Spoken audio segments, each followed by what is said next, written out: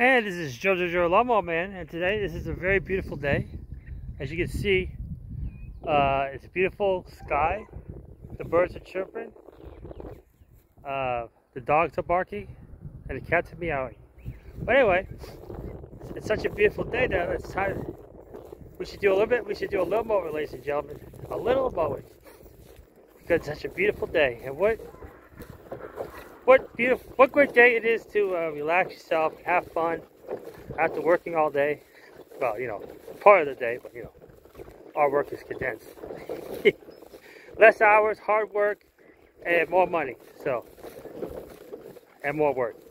But anyway, what I was saying is this is a beautiful day for us to mow none other than the 5 hills.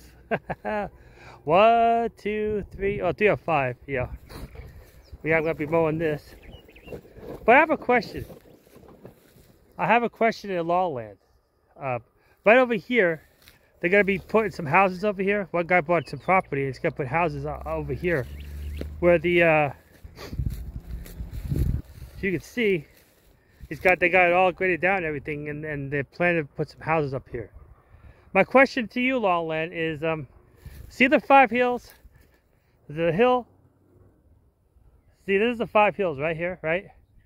And I'm thinking that when it rains, the water's going to go all the way down here, and it's going to land into those houses they're putting over here.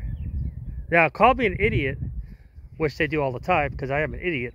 But I would think that the water it'd be like some erosion, because it's going to come all the way down here into the houses they're building. I don't know. So, what do you guys think of Lawland? Give me your opinions on the situation. Do you think it's wise for them to build houses over here when the hill is all up over there? I don't know. This is Joe Lawnmower Man. I'm just picking your brain in Lawland. So, you guys have a great day, and I guess I'll be mowing the 5 hills. Later, gators. Whee!